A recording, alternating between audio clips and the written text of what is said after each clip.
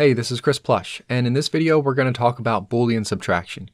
A lot of things can go wrong with Boolean modifiers, especially when you're using them to create multiple holes in a surface. And when they work right, you can still end up with some really bad shading issues. So I'm going to give you a few tips on getting better results.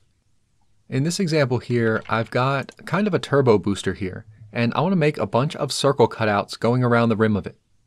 So I made these cylinder cutouts right here.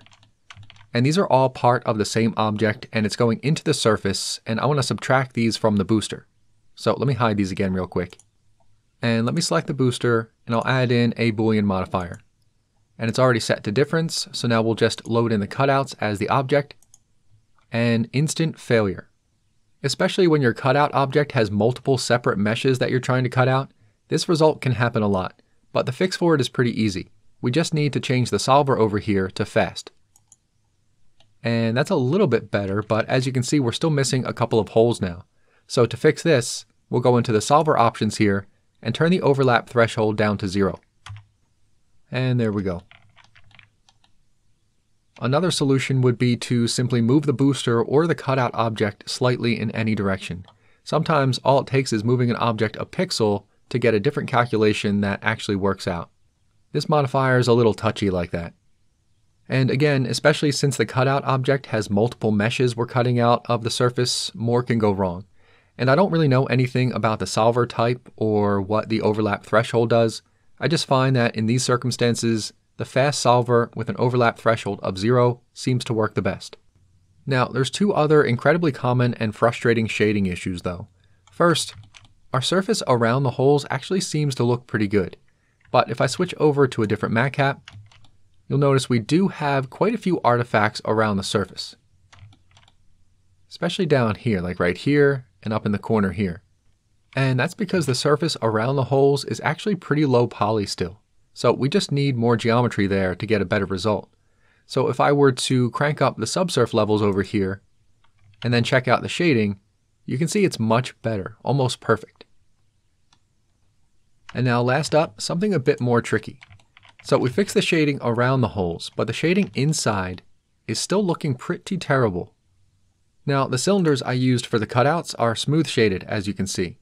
But the insides of these cutouts here almost look like they're flat shaded. And that's because all of these faces going down into the holes are actually n-gons. And that's because of these extra edges connecting to them at the rim.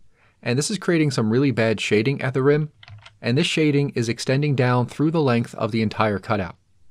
So how do we stop this? Because we can't edit the inside of the hole or edit the topology around the rim without applying modifiers first. One thing we can do though is edit the cutout object. Because the Boolean modifier uses topology of the cutout object itself to create the holes, then we can modify the cutout's topology to help us fix this problem. So what we're going to do is edit the cylinders and place an extra control loop inside the cylinders right below the booster's surface. And this extra edge loop will contain the bad shading to the rim area instead of letting it travel all the way down through the hole. And this is going to make things look a lot better in the end. Alright, so let's do it. The first thing I'll do is disable the Boolean modifier for now so we have a solid surface. And now let me unhide the cutouts and I'll select these and tab in. Now we want our control loops to be aligned with the surface, which is slanted. So the first thing I'll do is snap the outside vertices to the surface to get them aligned.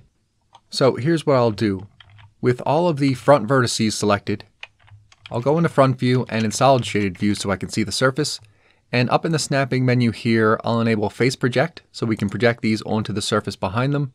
And also enable project individual elements so every individual vertex snaps onto the surface. And now I'll press G and then hold Control to activate snapping and then press Enter. And now all of these are aligned with the surface. And now what we need to do is push these into the surface a little bit to act as a control loop right underneath the surface. But we still need these to poke outside of the surface too so we can actually make a cut. So what I'll do is just extrude these on the y-axis out of the surface like that. So we have a control loop on the inside, but it still pokes through. Alright, so this is ready to go. So let me tab out and let me hide these. I'll select the booster and re-enable the Boolean modifier. And there we go. Now the insides of these cutouts are totally smooth like they should be. And that's because if I switch over to wireframe, you can see that the insides of these cutouts now have those extra control loops that we added in. So these extra control loops are containing any bad shading near the rim closer to the rim so it doesn't extend all the way down through the cutout. It's not perfect, as you can see. There are still some artifacts around the rim if you zoom in, but it's definitely good enough for many circumstances, and it prevents you from having to apply the modifiers to fix topology. Alright, and that does it for that. And there's some other basic tips as well, like instead of using smooth shading, which is going to give you really weird shading around your sharper angles, you'll often want to use auto smooth instead. And also one more thing, your cutout objects don't always need to be enclosed. Like my cylinders here are open-ended on both sides, and everything works out just fine. That being said, if you run into any trouble with Booleans, try enclosing your cutouts because it does seem to make a difference sometimes. Alright, and that's it. And these are just a few of the countless tips and techniques in my new car creation course. So if you want to learn a lot more and support my training too, then go check out 3D Cars Inside and Out. The links are in the description. And that'll do it for this video, so I'll see you in the next one.